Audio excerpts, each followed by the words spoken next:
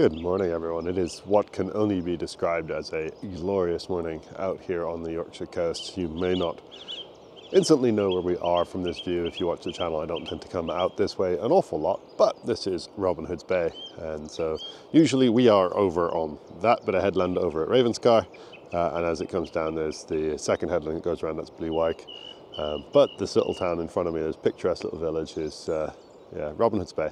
So what we're going to do is go down the rocky foreshore to the north side, down this little path. We'll go past a couple of little boats, and then the hope is we'll walk towards what would be Hawsker. I'm not going to go that far. I'm going to do something a bit different today. I'm going to try and focus on the Middle Lias. So Robin Hood's Bay is an unusual bit of geology. It's got a sort of a dome of salt that formed a long time ago, and it caused an uplifting of much older rocks, the Lower and Middle Lias, to come up, and they pop up in between two sections of Upper Lias, the bit over at Hawsker and the bit at Ravenscar. So we've got north and south of here are younger, and then in the middle we've got this much older section. And I don't tend to hunt in it very often. Mostly when I am down here, I am scrambling either to or from Hawsker to try and get to those lovely Upper Lias sections where you can get lots of goodies, and I know there's been quite a few bits of marine reptile bone have come out recently. But it's a long walk, a lot of hustling, and I'm enjoying my day because when it is like this, how could you not? So the goal is just to spend some time in the Middle Lias, see if we can find some more lovely ammonites. When I was down here last time, got the stupid sized Amauroceras, but I know you can also get some nice Amauroceras and other sort of associated Middle Lias things. The Pleuros, the Amaltheus, which I really love, but those are going to be a lot rarer and further around. But we'll see what we can do. First things first, we've got to get down and pass some cut-offs, which look like they are still a little wet. So we might have a few minutes just to wait on the beach, just as the tide continues to go out. This is one of the few places on the coast that the initial get down is very difficult because of these cut-offs. There's one that you can just see just down here, and there's another one just around the corner. But once you're clear of those, you can get around. As you can see, probably some people already doing the walk that I am going to go do as well. So I suspect they are also fellow fossil hunters out on a day out. Anyway, that's enough of me yapping on. I'll get down to the beach and get fossiling. I'll be back with you as we start finding things. Yeah, just having a look under the sea defences still before heading around to that cut off to try and see what we can do. But this is quite a common looking rock for the Middle Lias. They get these big orange ironstone nodules that have these septarian calcite veins through them. I've seen a few places in the States they call these lightning stones, and you can kind of get the feeling of why, because it looks a bit like there's lightning through them. But what we have to keep an eye out for are things like that. So hopefully when it focuses, there you go, you can see there's a nice little ammonite imprint there. Some of these are not well preserved. That one I will not be taking home. You can see the outermost whorl. It's completely gone. They also have quite variable preservation, and so there's no guarantees, even if you see an ammonite like this, that it would be easy to get out even with fancy prep tools. So we'll just have to be a bit careful. We probably will end up with a few that are unpreppable in the bag by the end of the day, but that is part of learning as we go. Another one of those little ammonites. There's probably an Amauroceras or an androg eroding out just there, but pretty poor in these lovely big septaria. It may not look like much, but that's a very worn edge of an ammonite keel. I do not know, again, the species, probably something like an androg at that size. You do get much smaller pyrite ammonites in the bedrock around here, polymorphites, I believe they're called. Poly meaning many, morph meaning shape, so they come in many shapes, but they're all pretty small. But I do not have any of them in my collection, because to get them out you have to dig in the bedrock. Bedrock all SSSI protected, so you should not be doing it. But as I say, I know it happens far too much within the community, and we see lots of posts of big ammonites coming out of particularly the boggle hole sections that can only have come out of the bedrock. So it clearly happens, even though the sites are all SSSI protected under law.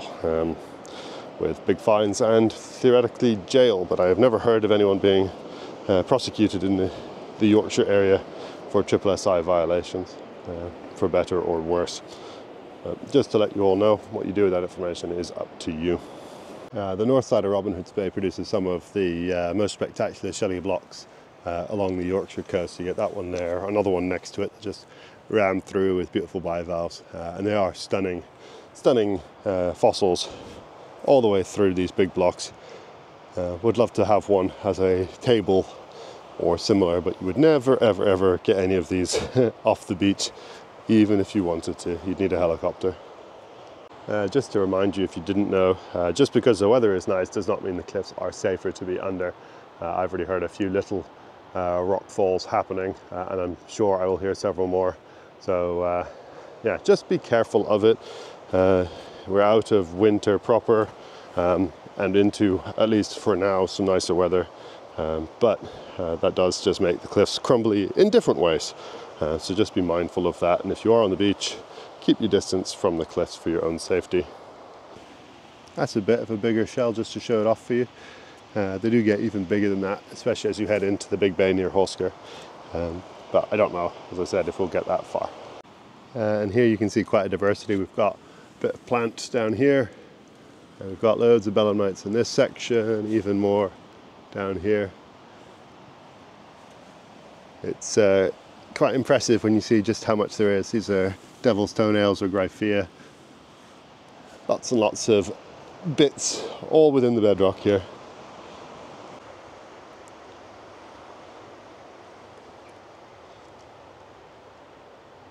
That's when you know the weather is nice. People out paddleboarding, or paddle surfing I guess is probably a better term for what these two are doing. But yeah, it's still only March, but this nice out.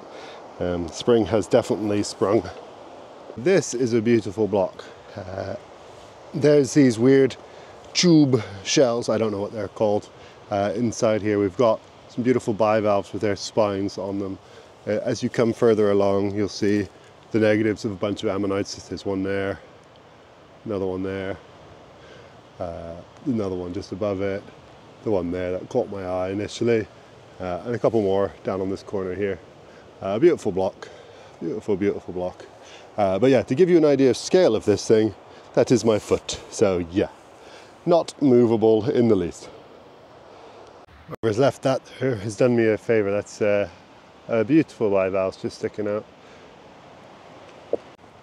We'll do a bit more varied fossiling as well. So these are trace fossils or burrows, ichnofossils as they're called, I-C-H-N-O.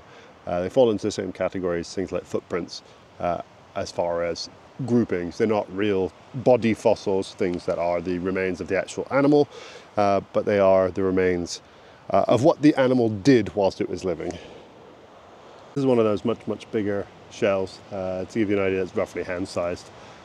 These are the blocks that you start to find as you get further around towards the pleuro beds. So it might just give you an idea that I am going around, I wouldn't say at a relatively fast pace, but there has not been an awful lot to film. Lots of small bits and pieces, but nothing collected so far. Some lovely fossil oysters on this one. They're keeping their shell and their shape. Beautiful little bed of them.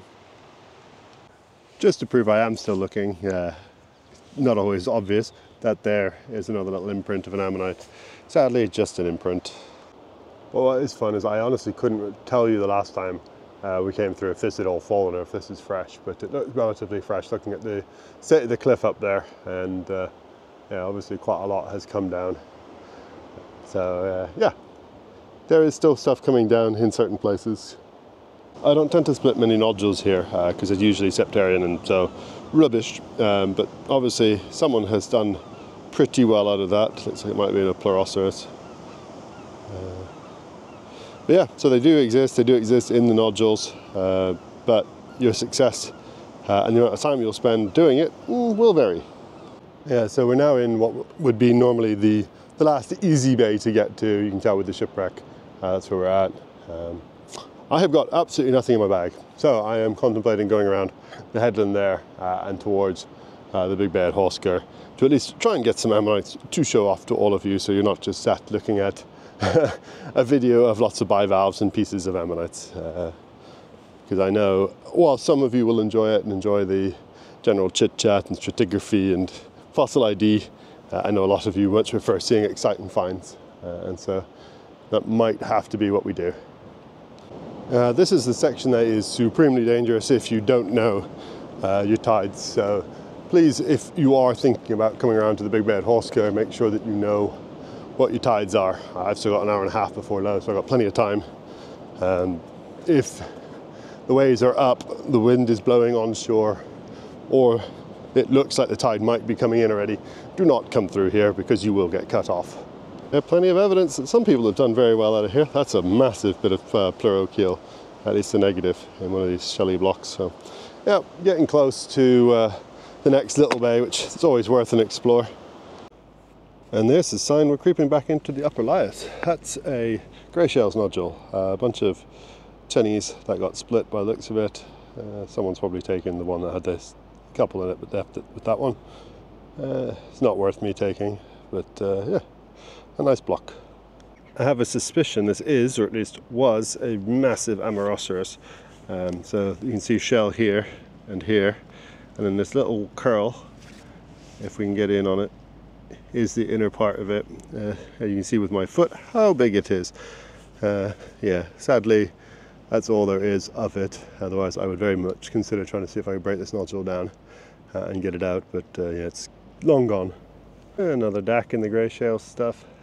They're very far gone, however, so that one will be staying there as well. This is the big bay. As you can see, the tide's a long way out, but it doesn't mean it won't come back in a hurry in about an hour's time. So I won't spend too long here, but I do like to point out safety hazards. You can see just how big these cliffs are. There's a guy there, there, yeah, somewhere around there, fossil hunting, that hopefully you can see. But if you look at the cliffs, there's this shelf, and rocks come down and hit that and bounce along further out than you'd expect. From experience, having been hit by one that's come off the top of that, not fun, and I only got taken by a small one, which is why I wear my hard hat all the time. But if you do come into this general direction, be very careful, especially through summer. A lot of these cliffs are very shaly, and these ones do crumble an awful lot through summer as the sun hits them and the wind blows on them. They dry out, they crack, they fall, so just be careful. Yeah, not had much luck with the red shelly blocks. There was a pleuro in that. You might hear rocks falling in the background behind me. I think that might be a little Amauroceras there, but I'm not convinced that's worth even taking. But I've got nothing in my bag, so it might go back just to find out if it is an ammonite or if that's a bivalve. I can't quite tell from that. But yeah, big blocks, not a lot in them. A nice little DAC, very squished, but the pyrite makes it quite nice looking. That'll stay there though. I just hit a little spot of a few Upper Lias ammonites, so we've got a section of a DAC there, a bit more of DAC there, and then I saw a section here of this one and tapped it, and it's a lovely little pseudo Lioceras. That'll just go in the pocket because I do like a good little pocket fossil. And just to prove a point that I haven't gone very far, there's my pseudo negative, and there's a pre-split DAC. That's actually quite a nice little one for a pre-split. I'll take it. I definitely won't be writing many stories home about the finds so far. There's one little ammonite right there. That's it. Oh, and as you hear,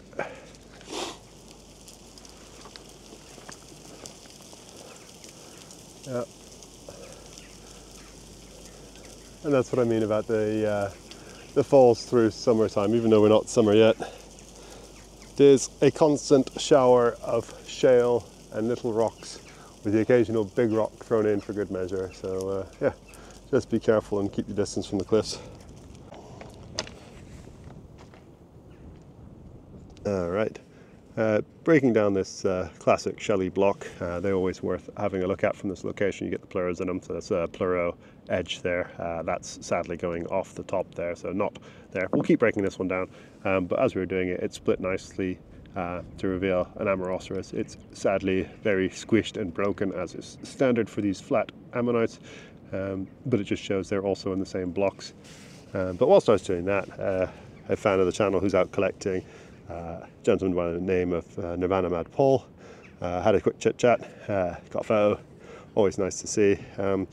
whilst he stopped, I was looking down, and yeah, that there is a keel, and if you look at the other side you can see the shell on the other side, so that there is a pleuro, and that's quite a nice one, hopefully. Obviously a bit battered and worn on this side, but we might be able to reverse prep it, and yeah, quite pleased with that.